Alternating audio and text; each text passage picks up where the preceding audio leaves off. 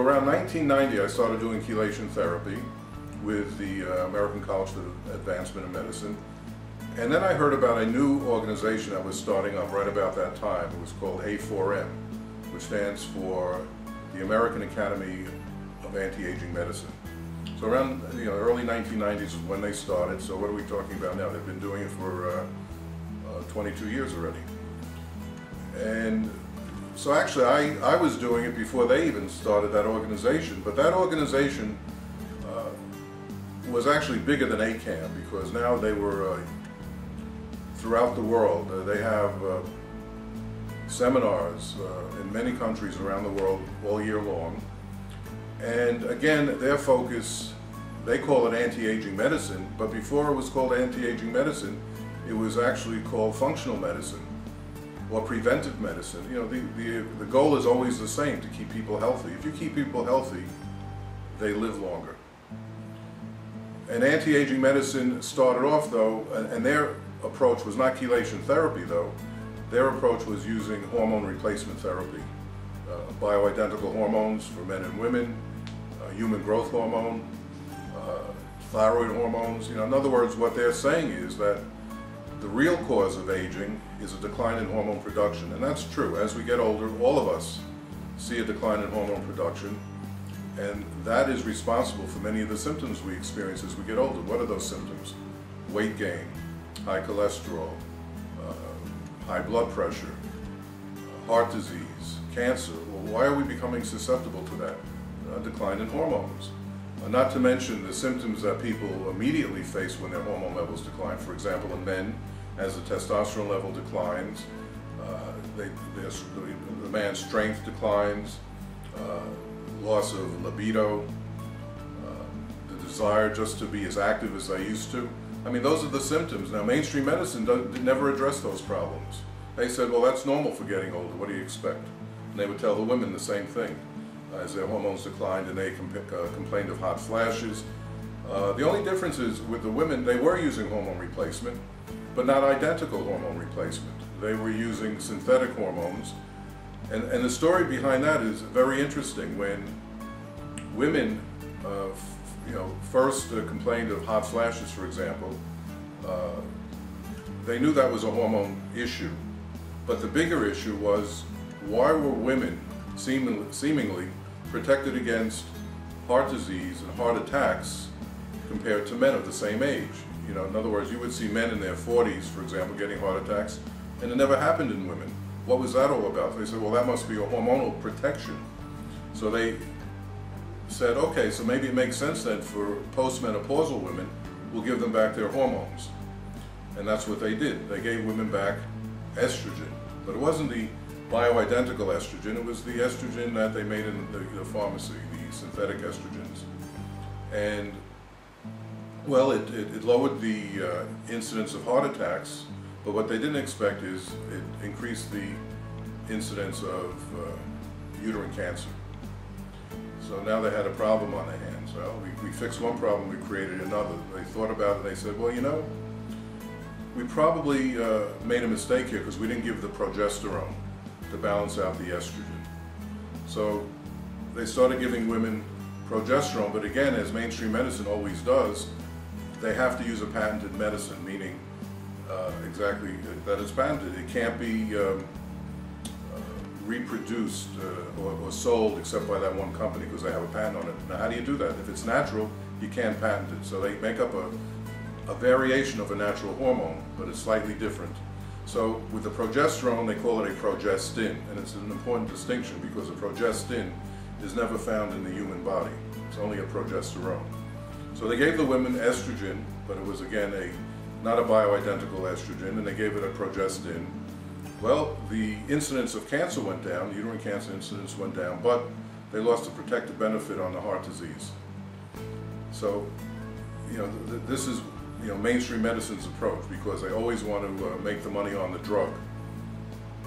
But around the same, going back, earlier, maybe back into the 70s, I think it could be, Dr. Jonathan Wright, introduced the bioidentical hormones, or recommended that they be used I think he coined the term triestrogen, which is actually a combination of the three human estrogens found, estriol, estradiol, and estrone. And he combined them with progesterone and testosterone and gave it to women with good results without any side effects, because again, you're giving the women what's natural to their bodies, not something that's totally unnatural, and you're giving it to them in a balanced form. In other words, you're not creating estrogen dominance like mainstream medicine did when they don't give progesterone. They'll tell women with hysterectomies, meaning they've lost their uterus, you don't need progesterone because you don't have a uterus. But every cell in the body has receptors for not only estrogen but progesterone. You need to keep the two balanced. So it goes back quite a while. In fact, when you listen to Jonathan Wright speak, he says it goes back to thousands of years, back to China, when they were giving, the emperors their hormone replacement therapy.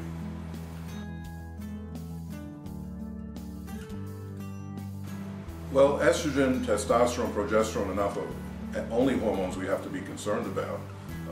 Thyroid hormone deficiency is very common, except it's not recognized as often as it should be.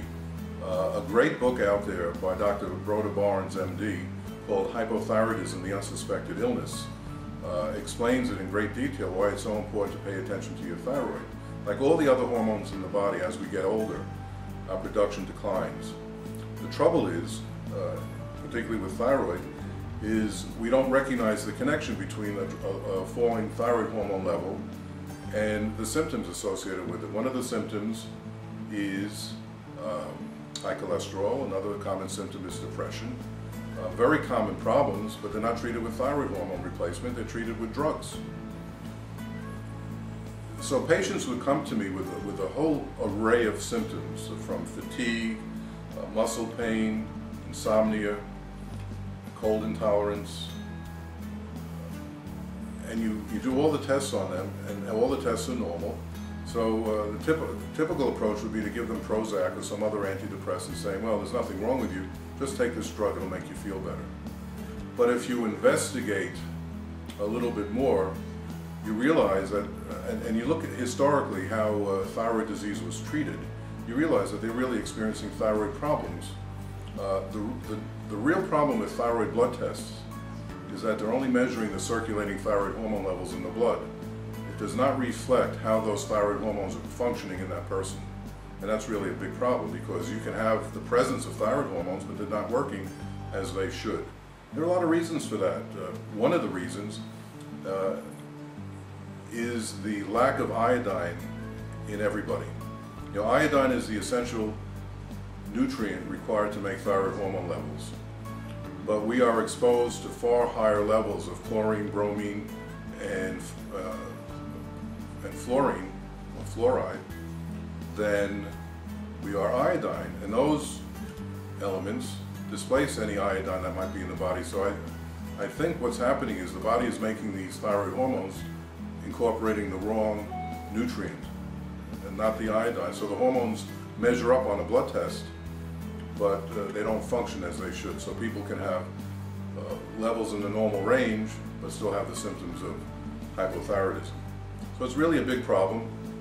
How do you know that you're treating a patient correctly?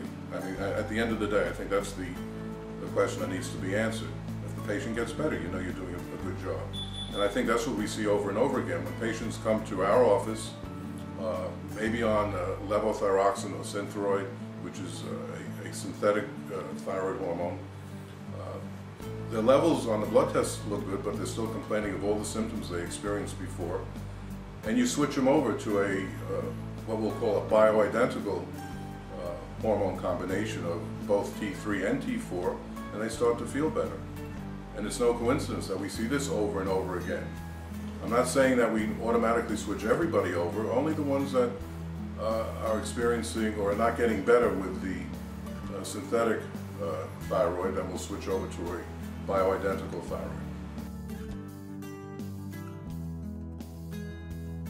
Everybody should be evaluated, but a lot of people have symptoms of hormone imbalance, but they don't attribute their symptoms to it. How many people feel great as they get older? You know, when I say older, you know, you're getting into your 40s and 50s. This is when the changes are more noticeable. Some people do feel great and they don't notice anything, but if you're noticing symptoms, more likely than not, it's related to a decline in thyroid and sex hormones.